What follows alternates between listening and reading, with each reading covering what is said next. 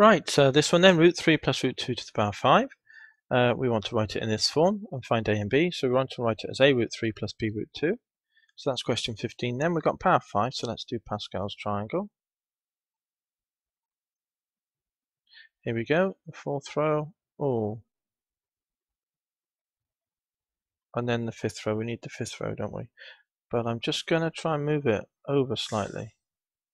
There we are. And then the fifth row.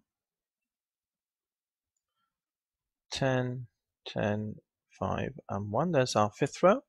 Now we've got the first term is root 3, so it will be root 3 to the power 5, won't it?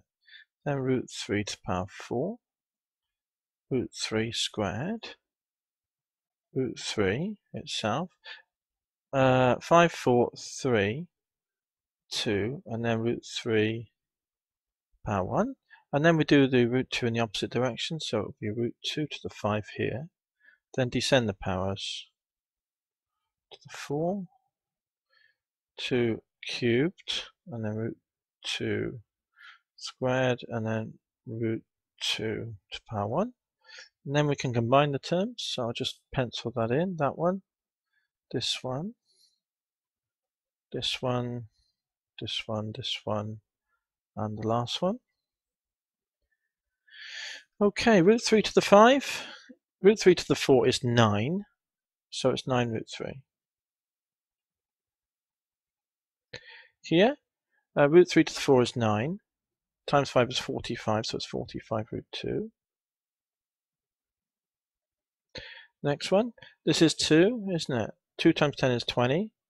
There's a 3 come out from 2 of these, so it's 20 times 3 is 60. And there's still a root 3 left, isn't there? Because it's power cubed, power 3. Here, this is 3, agreed? Root 3 squared is 3. 3 tens are 30. We can bring a 2 out from here to make 60, and there's still a root 2 left. So that's that one. Next one.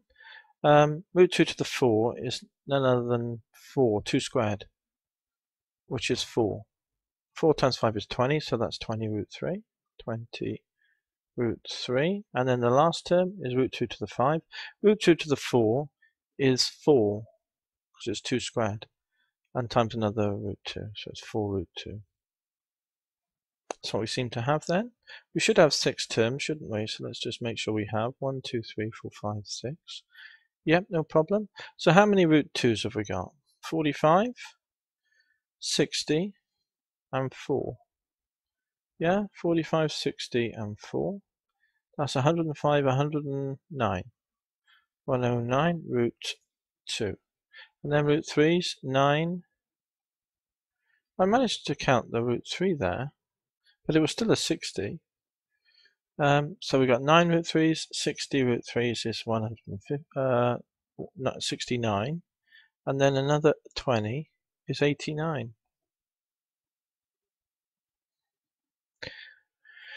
Okay, now together, well, let's just check that again. So we've got 45 and 60 is 105, 109 is root 2's, root 3's is 9, 69, 89, that's it.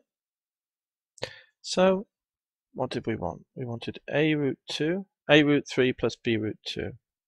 So a root 3's, a is equal to 89, and b equals 109. Okay, just to get it the right way around. Okay then.